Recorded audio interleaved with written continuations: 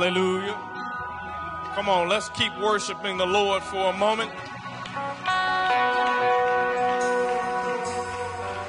Somebody shout with a voice of triumph. Hallelujah. That's it. Let it go up before him. Hallelujah.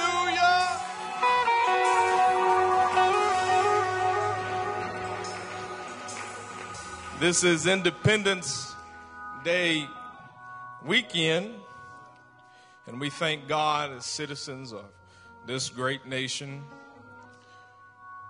for our liberty, independence, and freedoms that we have.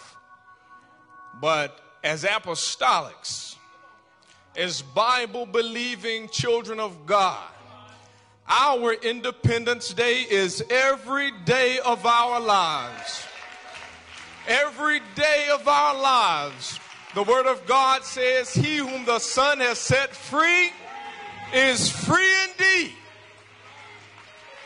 Let the redeemed of the Lord say so. I ask you again, why don't you thank God, and let's give God an apostolic worship full of praise for the liberty of the Spirit that he has given us. Hallelujah. Lord, I thank you, Lord. I bless you, Lord. I worship you. Hallelujah. Praise God. Praise God. I thank God for allowing me to be here. Give honor to Bishop. And give honor to my family, Sister Cunningham and the family. Love and appreciate them. We're going to go right to the Word of God. I ask you to grab your Bibles. I'm not going to be before you long at all today. We're going to go right to Ezekiel chapter 16. I'm going to read a number of scriptures today, but for the text, just one verse. Ezekiel chapter 16, verse 6. And it reads like this. And when I passed by you, and saw you polluted in your own blood. Everybody say own blood. I said unto you, when you were in your own blood, live. Yes, I said unto you, when you were in your blood, live. For my title this morning, simply this: God said, live.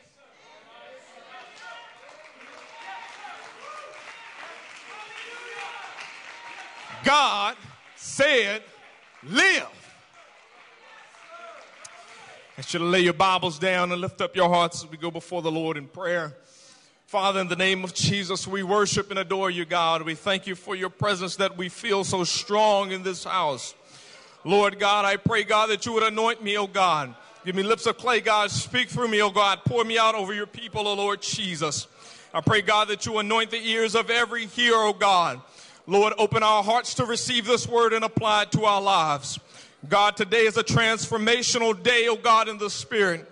Lord, we bind and take absolute authority against everything that would stand against the word of God. In the name of Jesus Christ, we pray that your word go forth, and we declare that it shall accomplish what you sent it for to do, and it shall not return unto you void. And all the believers said, in Jesus' name, amen. You may be seated in Jesus' name. God said, live. As I was studying in my devotional last week, I was reading this chapter in the book of Ezekiel. And as I came to this scripture, I felt the anointing of God so heavy. Felt it so strong. Even to the point where I had to put the Bible down and I couldn't read any further. All I could do was lift my hands and begin to worship God. My eyes swelled with tears of gratefulness. My heart was so full that I felt like it was going to just explode. My mind's eye immediately began to paint a very vivid picture of what I was reading. Amen. The scriptures I had just read became very animated and very much alive to me, as I could literally see the words of the prophet Ezekiel in action. Is anybody glad when you're reading the word of God to know that God's word is a live word? It is a living word. When we open up the word of God, we're not just reading ink on paper, but it is literally God reaching his hand through eternity into time for the point of inspiring us to accomplish his will right now. Amen. I felt that's exactly what God was doing. Amen. He was letting me see myself in this parable. He was letting me see myself for the purpose of understanding where I was at one time, and also understanding where many others are right now. As I paused, I began to consider, I said, God, why would you use such descriptive words to get a point across? And I realized it's because what God was saying through the prophet Ezekiel was literally a matter of life and death. You see, God was showing his chosen people the reality of their condition. And I believe it's the same for us today. We must allow this God-given memory, the ability to remember, coupled with the Word of God, to serve as a reminder of what poor beginnings God raised us up out of. We must do that. In Ezekiel's writing here, God compared Jerusalem to an outcast child. A baby, if you will, a helpless newborn baby. Picture that in your mind. Innocent in nature, but polluted by its environment and by circumstances. Born in poor conditions and abandoned, which no man had affection or concern for. Saints, in 2020, God is trying to awaken his church to the condition of our fellow man in this nation and worldwide. I beg you, open your eyes, because now is the time. Now is the time. Today is the day. We must make haste. We must reach. And I'm not just talking about reaching for the sake of saying we did it. I'm talking about reaching with the anointing and the authority of the Holy Ghost. I'm talking about reaching, pulling souls out of the grips of darkness and death, because there is no other remedy.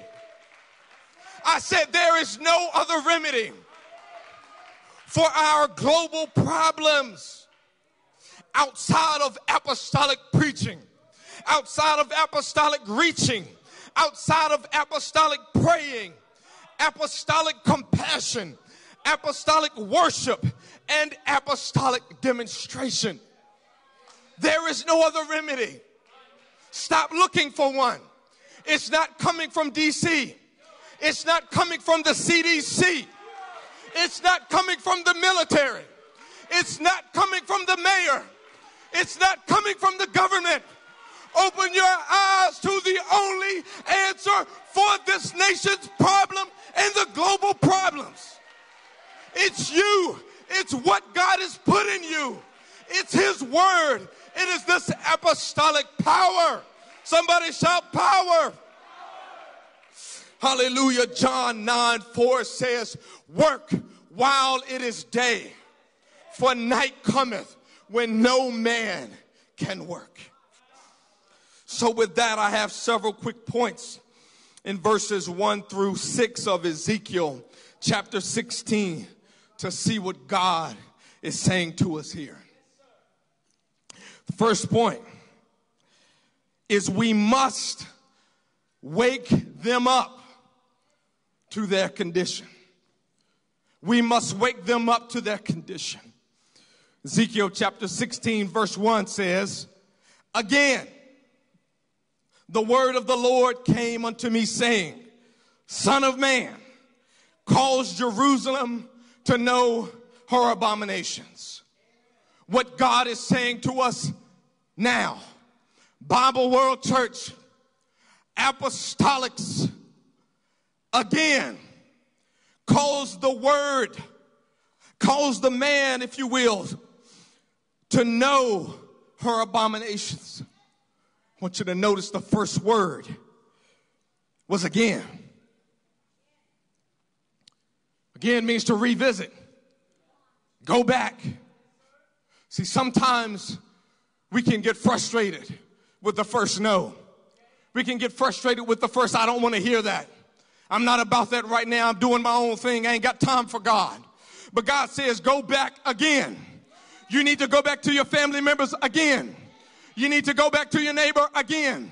You need to revisit again and let them know their abominations. God wasn't just saying, inform them of their sins, but he said, let them know their abominations. Abominations are the things that the Lord hates. To me, that is saying it's the mindset, and it is the spirit that drives the action to sin. Let them know about the spirit that is at work. It's the same in the world and in our nation today.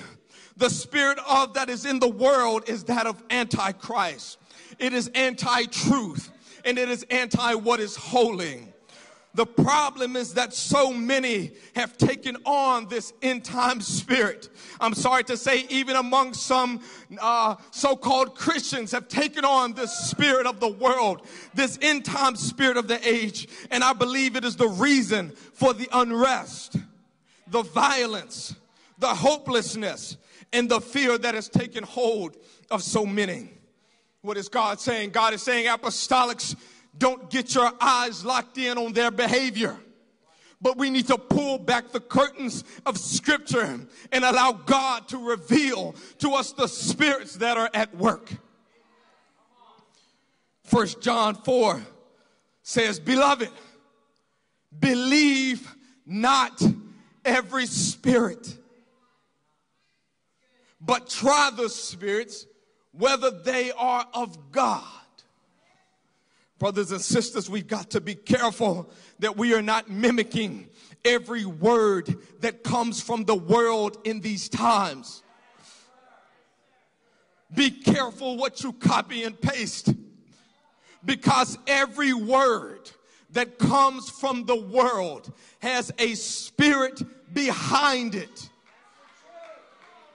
And it's most often not the Spirit of God that we confess.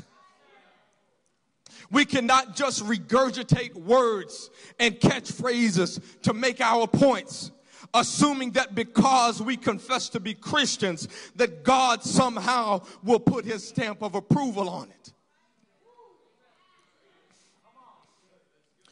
Saints, in order for us to speak life, we must speak only with the inspiration of the life-giving Spirit. That's right. That needs to be channeled through the Spirit that gives life. We can't speak to dead people in dead situations and giving them a dead word. You want to speak to a person that's in a dead situation, you got to speak words of life. And God says, the words that I speak to you, they are life. We got to channel what we say through the Spirit of God, not through the spirit of the world. Because we will be regurgitating death upon people that are already the walking dead. Come on, let's speak life. God told us in the end of 2019, speak words that encourage. Speak life. Speak life. Speak what the Spirit gives. Don't speak what the government says. Speak life. Hallelujah.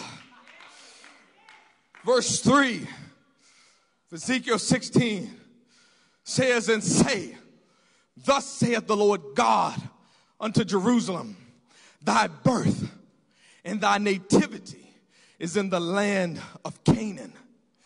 Thy father was an Amorite, and thy mother a Hittite. Speaking of Jerusalem, indeed, Abraham and Sarah were the patriarchs of God's people that dwelt in Canaan.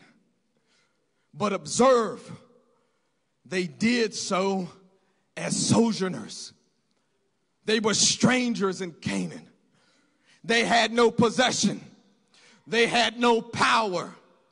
I'll say it again. They had no possession. They had no power. Apostolics, this is the condition of your neighbor today. The cashier at the grocery store. The young man that cuts your lawn.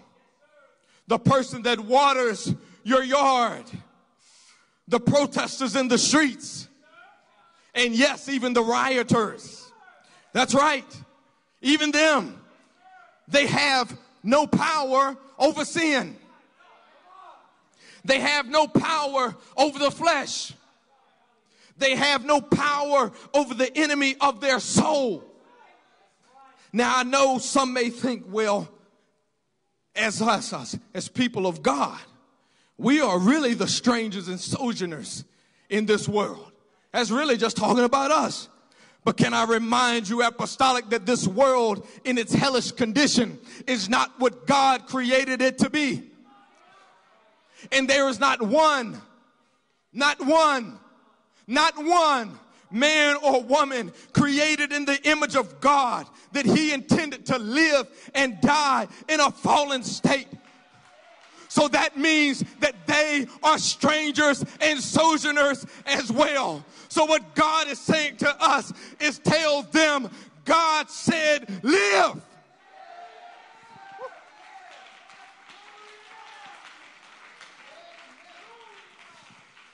Yes, even with death all around them, dead dreams, dead hopes, dead outlooks, dead situations, God said, live. Tell them that you can live.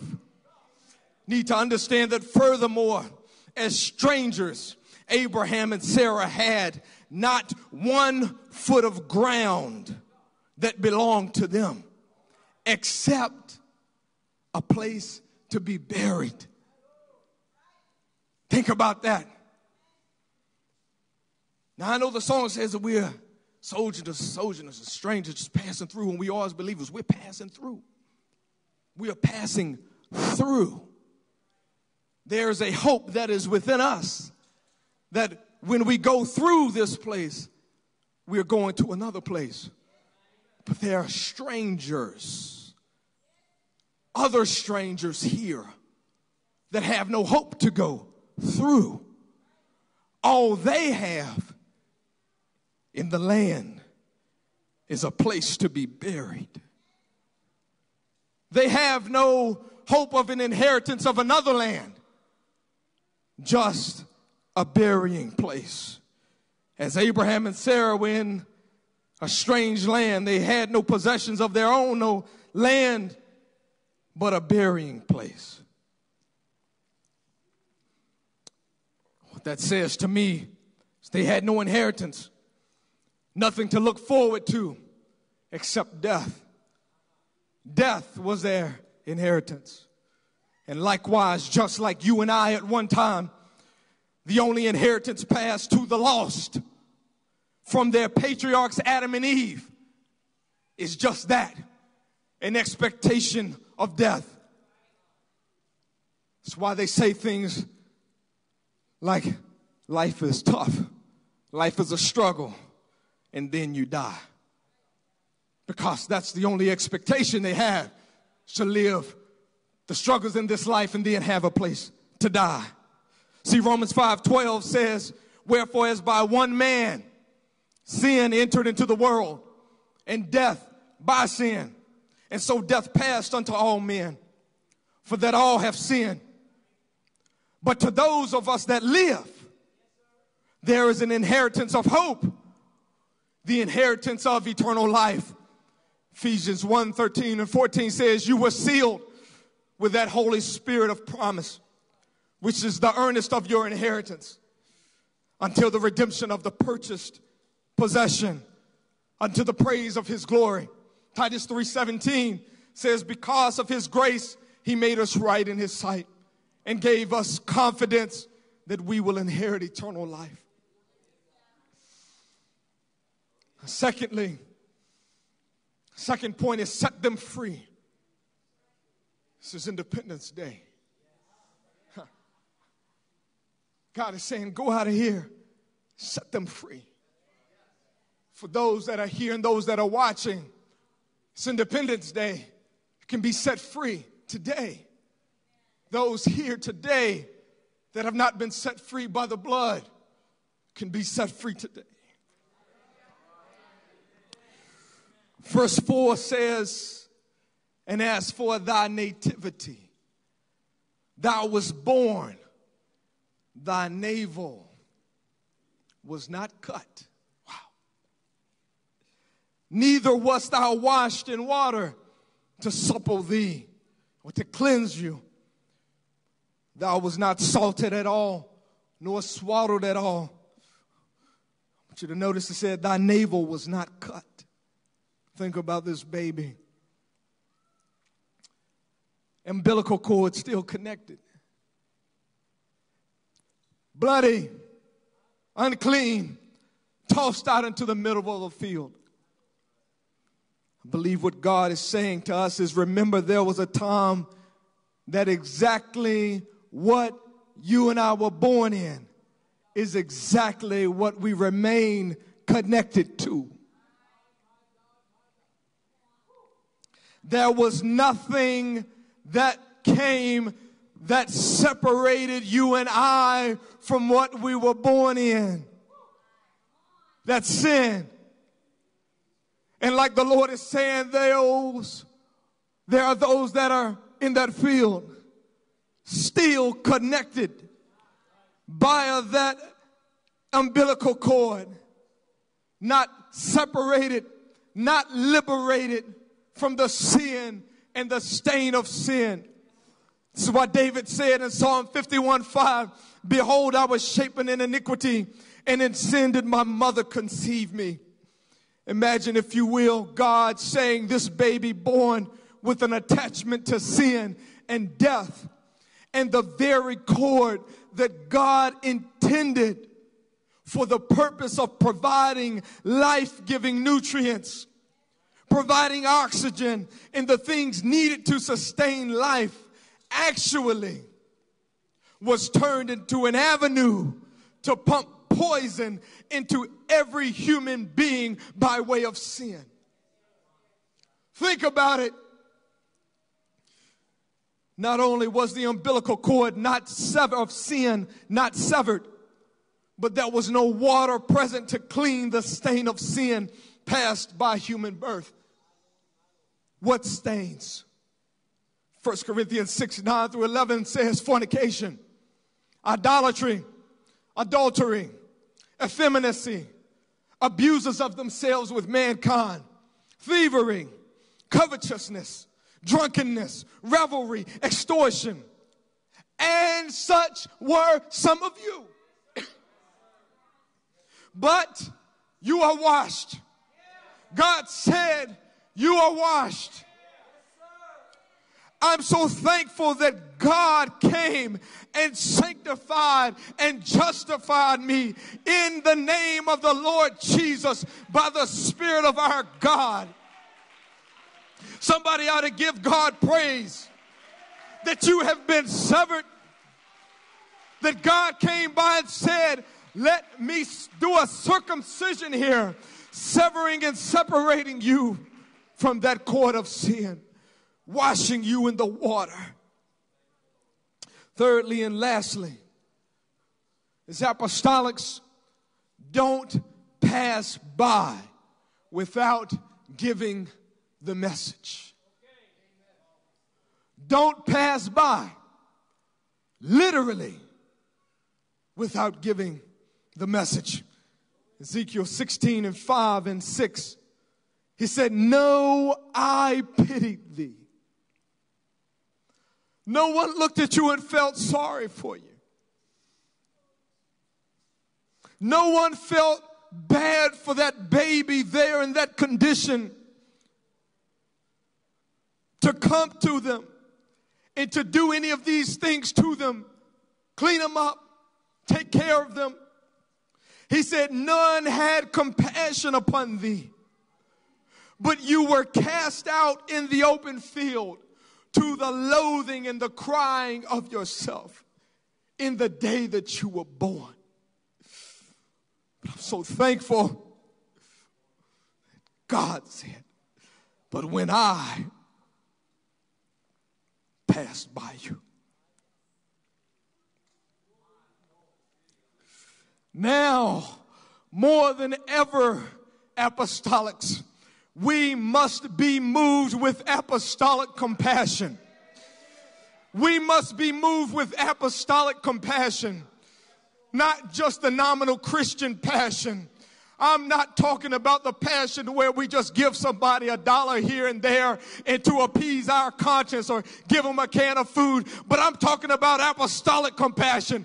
Apostolic compassion will look at the soul condition. It doesn't just look at the outward condition. It looks at the soul condition. That's apostolic compassion.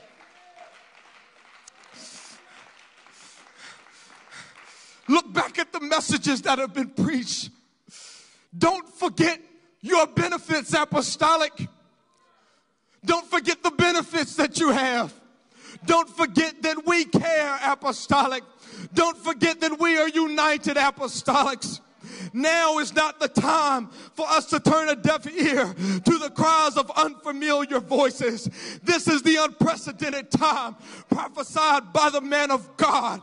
Now is the unprecedented opportunity that we all shouted and danced about December of 2019. Now is it.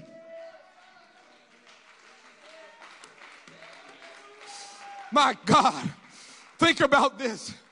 6 times in 2 Gospels, the scripture says that Jesus saw the condition of man and he was moved with compassion. 6 times in the scripture. I oftentimes wondered, how in the world was it that multitudes followed Christ? Multitudes of disciples followed him.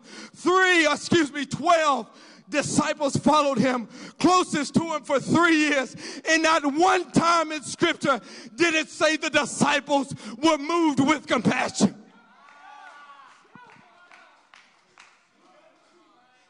Not one time.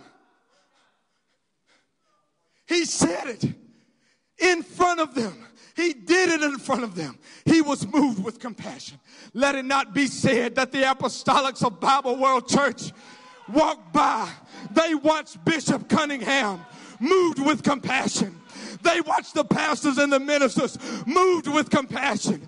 And not let it be said that the apostolics of Bible World Church watch the man of God do it, watch the preachers do it, watch the evangelism pastor do it, but they were never moved with compassion.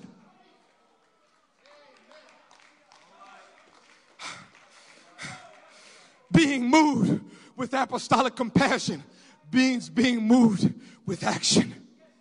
Apostolic compassion is a compassion of action. I see it now in Ezekiel chapter 16 verse 6. And when I passed by you, God said, I saw you polluted in your blood. I didn't see you in my blood. I saw you in your blood. the sinful blood. He said, and I said unto you, when you were in your blood, live.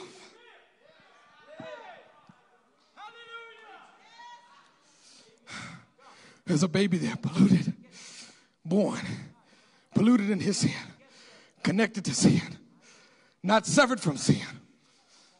Live.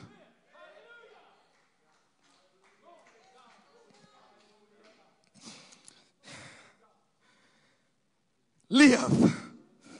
The transliteration of the word live is haya. Now here's what's amazing. When I read that in the scripture, and I know what everybody thinks about it. They think about their kids. My kids were out with some fireworks last night, had some little swords there. Hiya, hiya. A karate thing. But that ain't what it was talking about. As soon as I read that, I felt the Holy Ghost. I said, my God, there have been so many times that I've been in apostolic services and the Spirit of God has moved, and I've heard the saints of God begin to speak in other tongues and worship God, and I've heard that sound before. I've heard people say,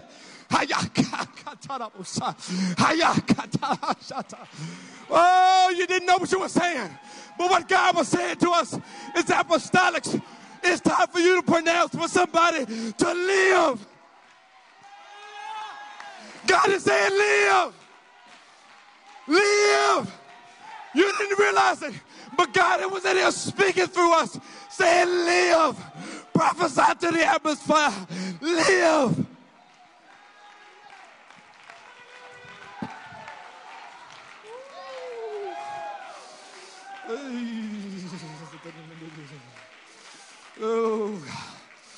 Oh, hallelujah. You see, the word live means to revive. I feel this, y'all excuse me. Means to revive or make alive again. Make alive again. So when God walks by and he looked at us, he's telling us to look at them and tell them, be restored to life. Be restored to God consciousness. Be restored to strength. And be restored to a flourishing condition. Can I tell you, when you and I were born, it was a stillborn birth. Born dead. This is what Jesus told Nicodemus in John 3:7. Marvel not that I say unto you, you must be born again. As I'm closing here, you can stand. God is saying, live. God said, live. It's time for us that have been made alive to speak life. Apostolics, we are standing in the middle of a world of dry bones. Just like the prophet Ezekiel, we are standing in the middle of a world of dry bones. Lord, let the spirit of Ezekiel get on us, God. Let the spirit of Ezekiel get on us, God, that we can prophesy, live. Hallelujah. The media says die, but God's word says live. Racism and bigotry say die, but love says live. COVID-19 and disease says die, but miracles and healing say live. Fear says die, but hope and faith say live. Hell and demons say die, but heaven and the angels shout live. Are there some apostolics that will shout live? Say it again, live. Shout it again. Hallelujah. Clap your hands unto God.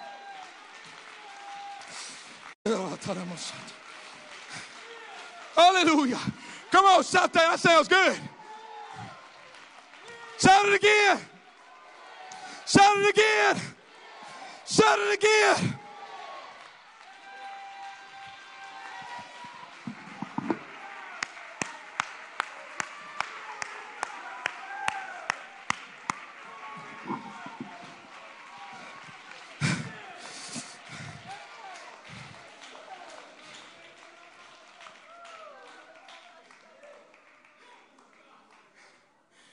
thing moved on me so heavy. God said, live. God said, live.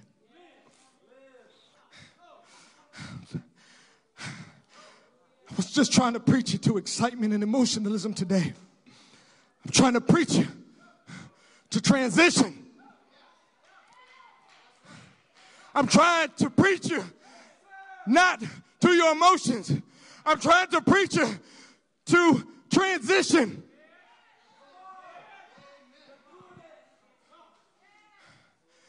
The Lord gave me this word. I feel it's a prophetic word.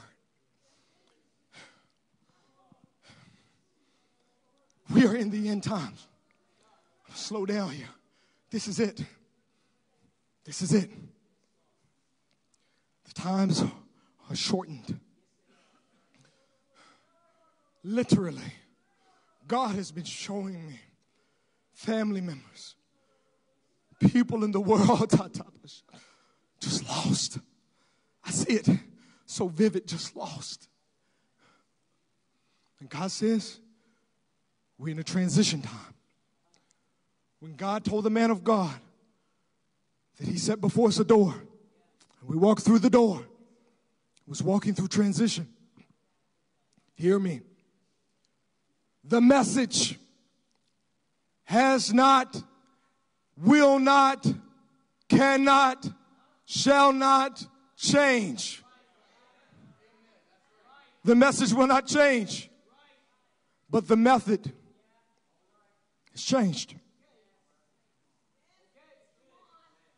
Look around. Look around. The method has changed. Not going back.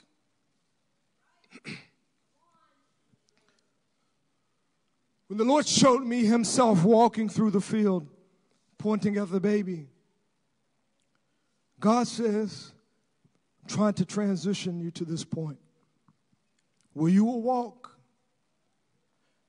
and you won't pass anybody by with the message. Notice in the scripture, it didn't say that the Lord went over and picked up the baby, washed him off, wrapped him up, salted him. It didn't say God did that. He only said, live. God saying, apostolics, if you walk by, all you have to do is say, live.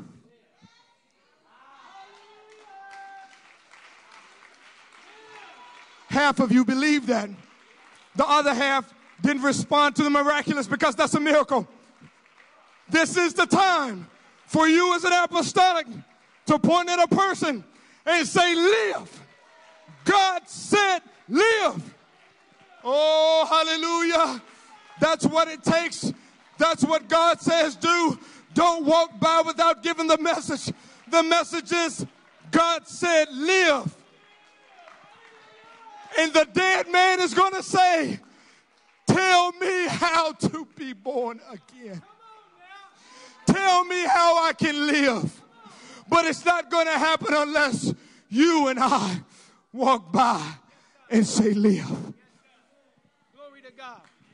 Come on, raise your hands all over this house today. Let's lift our hands. I want us to fill this sanctuary with prayer. Come on, let your voice be heard. Lift it up this morning. God had a word for you. He had a word for me, and that word was to live. God is prophesying to his church. He's reminding us of the power. He's reminding us of what called us out of our own sin, out of our own calamity, out of our own illness. He's washed us off. He told us to live. He's given us a message to tell others to live. Lift your voice right now. Come on, I know we can't come to the altar, but you can make your seat an altar. Wherever you are, you can make your seat your altar. You can close your eyes and lift your hands and raise your voice. God said, live. I heard him this morning. I heard the word so clear this morning. God, I receive your message. I receive your message to live. God, I receive that message, Lord God. You told us to live. You called out to us, God, when we were sick, when we were in sin, when we were dead, when we were in our own blood, when we were deceived, when we were polluted, when we were corrupted, when we were bound, when we were in bondage, Lord God. But you told us to live, God. You liberated us, God, through the word of life. You told us to live, God. I'm not going to walk by my brother. I'm not going to walk by my sister. I'm not going to walk by the protester. I'm not going to walk by my neighbor. I know, Lord God, that the message for us is to tell them to live, Lord God. Apostolics, lift your voice this morning. God is going to use you. He's going to use you to speak life to this world in the name of Jesus. The world's been talking way too loud. It's time for the church to lift up their unified voice. It's time for us to have our own message. We need to tell the world to live. Hallelujah, hallelujah, hallelujah, hallelujah. Praise the Lord, praise the Lord. What an anointed message. Praise God. Praise God. Pastor Miller, thank you for that word. My Lord. My Lord, I am so glad that I came to the house of the Lord this morning to receive that encouraging and edifying word, reminding me that I need to tell myself, first of all, that God told me to live. And then I need to tell my brothers and sisters and those out in the world that the church, we have a message. We have a message for this world, and it is a message to live. Praise God. It's also not lost on me that in our Bible World Church, our rule of five, the first word that we begin off in our rule of five is that word live. It's on this banner right here. To my right, your left, live. So we're in the perfect will of God. We're in alignment with the pastor. We're in alignment with the bishop. We're in alignment with the word of God. Hallelujah. Live. That's the message. That's the charge that we have. And we need to take this message out there into the highways and the byways. Praise God. We want to remind you that as we close in prayer today, that we are asking you to honor our guidelines from the COVID and whatnot. We always enter from the front of the building. We exit here from my rear to these exit doors here. There's also going to be some ushers that'll be in place, and there's offering baskets by the door.